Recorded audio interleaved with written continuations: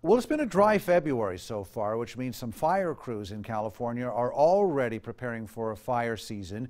And at the National Weather Service, satellite imagery shows a strong ridge of high pressure has built up over the western United States. It's a pattern typically seen in the summer and is forcing storms to go well to our north. That's more than long range.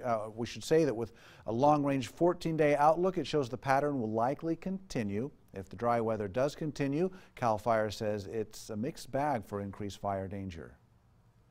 There is some growth happening, but without any more rain, you're not going to see a large grass crop. But it does dry out our brush and our timber models to critical levels a lot earlier than we normally see sometime around July or August.